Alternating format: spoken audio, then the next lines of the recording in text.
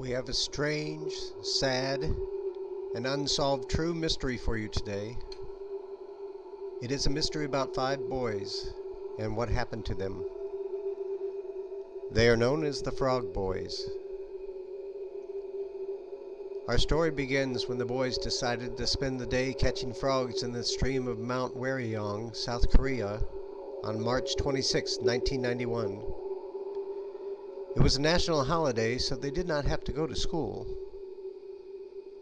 They never returned to their homes. Their remains were found 11 years later, in September of 2002. A massive manhunt followed after the boys didn't come home. National newscasts kept the country up to date. Volunteers joined police to help try and find the boys. Over 8 million flyers were distributed all over the country, and a reward of 42 million won, or $35,000, was promised to anybody who could locate the boys. Some of the Frog Boys' parents became so determined to find their sons that they quit their jobs so they could devote all their time to searching.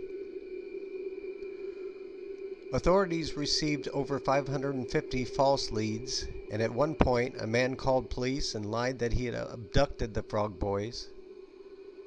"I have kidnapped the boys for an exchange of ransom, and they are dying of malnutrition," he said in one of the phone calls. The area where they were said to go, Mount Waryong, was searched many times, and yet it is exactly there that they were found. The children were found in an area they knew well. They were only 3.5 kilometers away from their homes.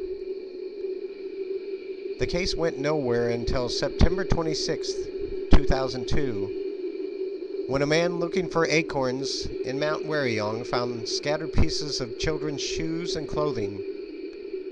He called the police, and after they searched the mountainside, found all 5 of the bodies of the Frog Boys in a shallow pit. At first, police suspected that the boys had froze to death. It was cold and rainy that day, the day they went missing, and the boys might have gotten lost. The fact that their bodies were so close together might have meant they tried to huddle for warmth.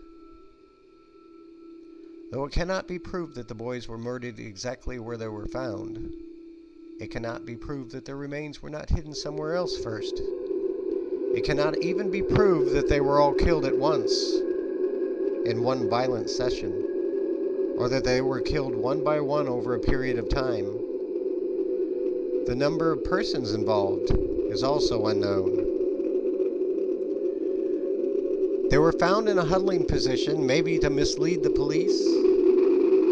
The huddling position did make them think at first that the boys got lost and died of hypothermia.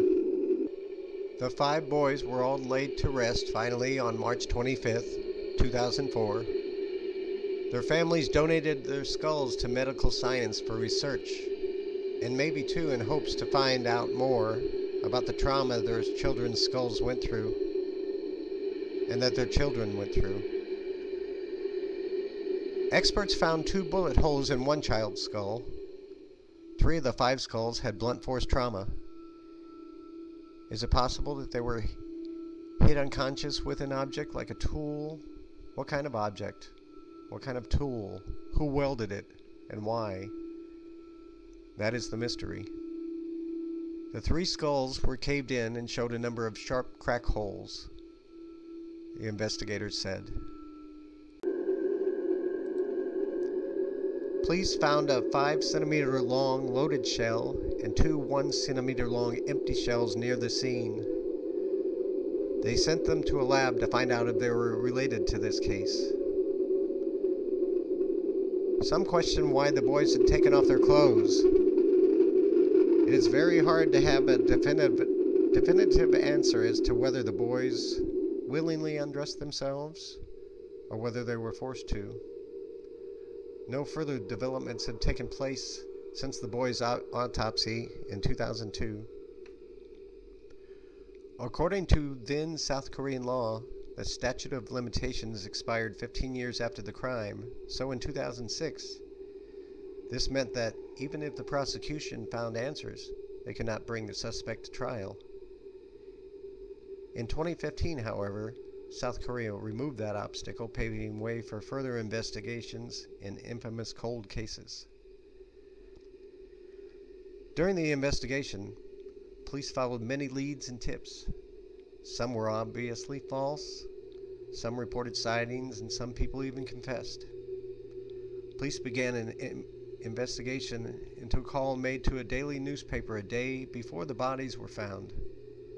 The paper reported that a man said, "You will find the remains of the 5 frog boys in Mount Waryong." This man gave the location before the remains were found. Did the boys accidentally stumble upon someone who killed them? Meaning, was it random murder? Was it premeditated murder? Where is this person, or persons, now? To date, we do not know. Rest in peace.